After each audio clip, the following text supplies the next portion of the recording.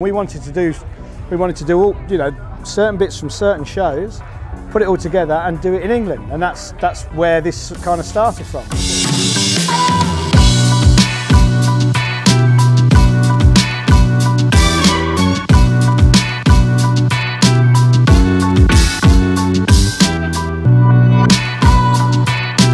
My name's Mick Bell.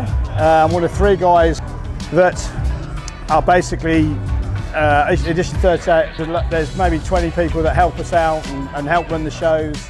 All the year round when we go to shows abroad, there's a lot more people involved because we did start out as a car club where we were just a group of guys who had nice cars, and we came up with the club name of Edition 38. It's a bit disputable whether it started in 2000 or 2001, but our first show was in 2001. So next year is our 20th year. So we're planning on doing something special and making it a better, doing some trick stuff and doing some nice stuff for the people that come along. Yeah, so just trying to make it a better show than what it is now, really. And we try and do that every year. Yeah. We used to travel to Germany regularly to get the parts for the cars. You couldn't. eBay didn't exist. We used to go to Germany with partner Steve Denton, a guy famous in the scene, to buy seats and wheels and stuff and bring them back to England. And yeah, it was a lot harder to find parts. It wasn't just clicking on a computer. It was a bit of an adventure. And doing stuff with older Volkswagens, like the early Mark 1 Siroccos, fitting the single wiper conversions and stuff like that, which was chopping and changing in between cars to make them what you wanted it to be. Okay, when we first started, the reason that we were just a car club, just a group of guys that love cars. Some of them are with us now, some of us have gone to do other shows and stuff. But like-minded as in, we used to go to Germany, we used to go to Castrop, we used to go to Belgium, we used to go to Mania, and shows like this, and we used to go, and we loved the European scene and the way that it was more chilled, more relaxed, there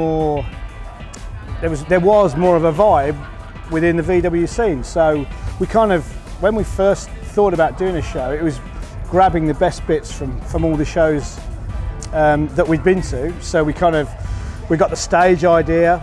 That was from Castrop, because that was just, to travel from England to Castrop to go to this show where you drove your car up on stage. It was just like, wow. That didn't happen in this country. We go to Belgium to Mania, like the original Mania, and it was just such a cool vibe in the campfields at night, and everybody was chilled out, relaxing, having a few drinks, and you meet so many people who are still our friends now.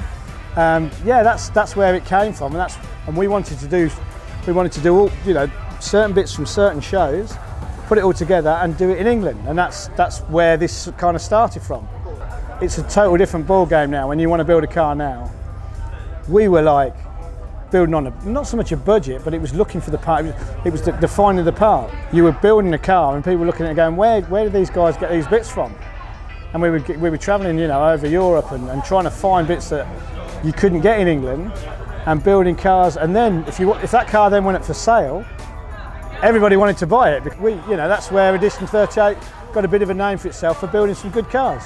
It's different now as we all get a bit older and times move on, and we still do the odd car between us. I've got a T5 that's kind of built.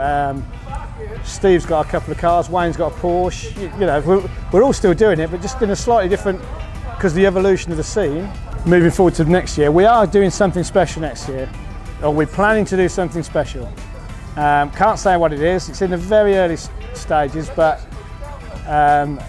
it's going to be good. If we can pull it off, it'll be good. It'll be really, really good. We're going to do something that nobody else has ever done before.